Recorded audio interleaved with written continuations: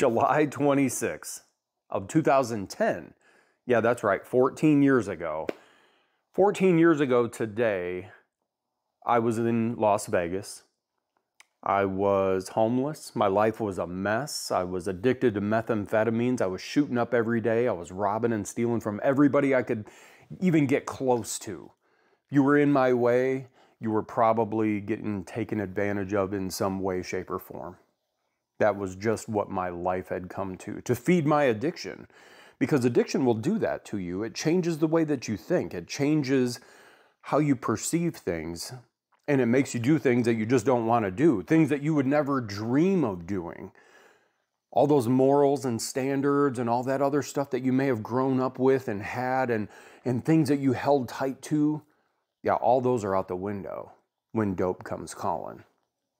And that's where I was 14 years ago. I remember that day like it was yesterday. I woke up that morning, it was a Monday, and I woke up that morning and I knew something was different. There was a different electricity in the air, if that makes any sense. You know, I went through some motions and then, I had this opportunity to, fulfill my greed, to sell some more dope. And that's what ended up taking me down. I wanted to blame that on somebody for so long, like, oh, this person set me up and that person set me up. Man, I was a bad drug dealer and I had no other intent for anything or anybody else other than just myself. I just wanted to get high. And so all of that led to this moment now in Las Vegas, and I get arrested. And I felt like that was God reaching into my life and saying, I'm taking you out. I'm going to set you down over here right now to get your attention, to slow you down, to make your mind clear enough that you can actually hear what I'm trying to tell you. It didn't happen right away. I'll tell you that. Like I fought that for probably at least a good 6 months. But July 26th of 2010, that's when that process started. It's when my thought process changing started. That's when I had to make a decision and draw a line in the sand. Was I choosing sobriety today?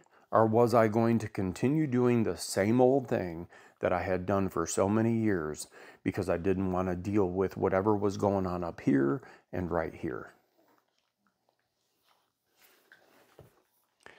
So it was in that prison cell that God got a hold of me. I heard him say as clear as day, "Are you done yet? Because I'm here. I'm waiting on you." I felt a hand stretched out to me.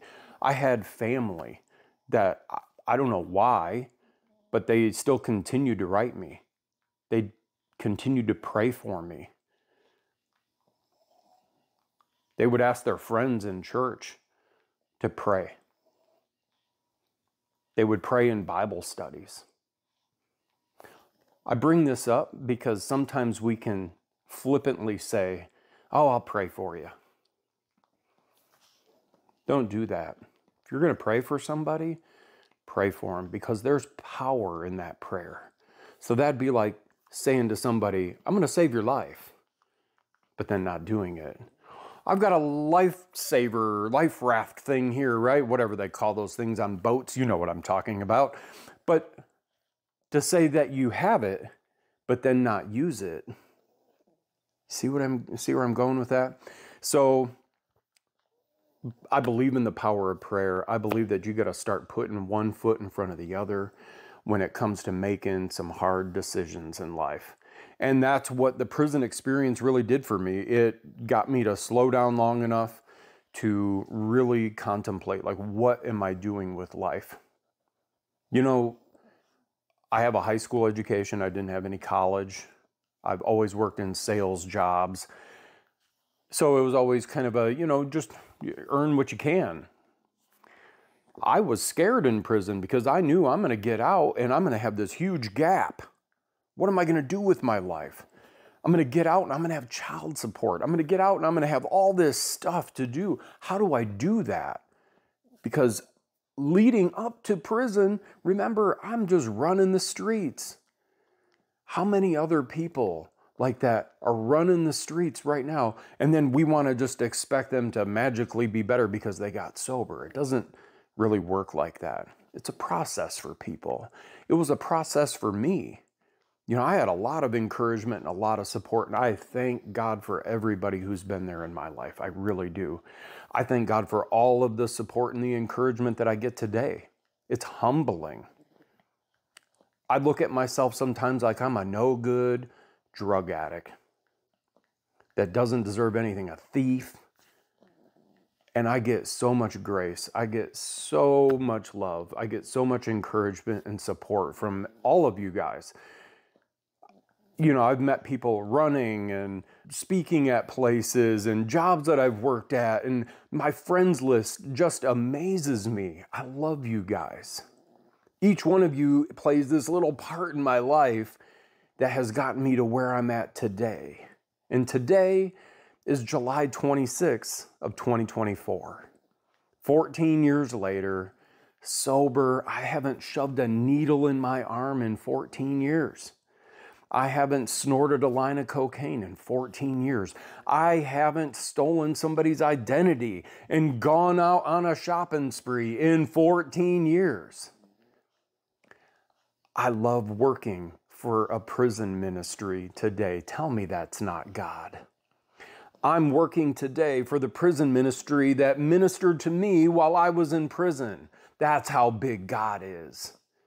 Today, I spent my entire day, I started my day off at Crossroads Prison Ministry speaking to the board about this beautiful gift of sobriety that one of our students had, and how impactful it was for me to read a letter from a student in prison to our board on this day, because this is the day that I got arrested, but this is the day that my life started to change. So I'm sorry that I'm rambling here a little bit, but I want you to know that God is so big.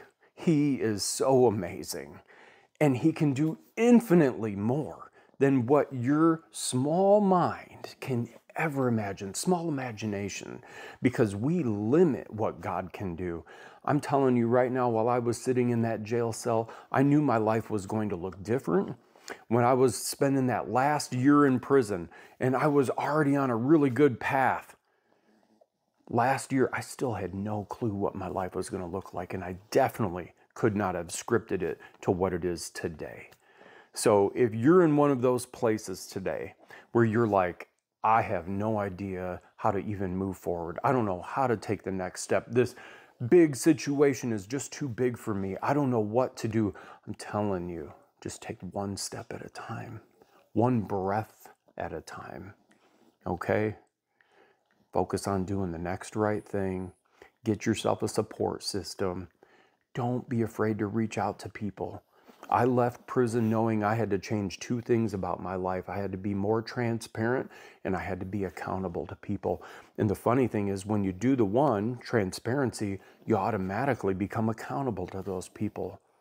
So that's the funny gift, how that works. And that has worked so well for me. So I just encourage you today, find your support network. Don't be afraid to reach out. Don't let shame ruin and run your life. The past is the past, and it's been forgiven. Leave it at the cross and move forward.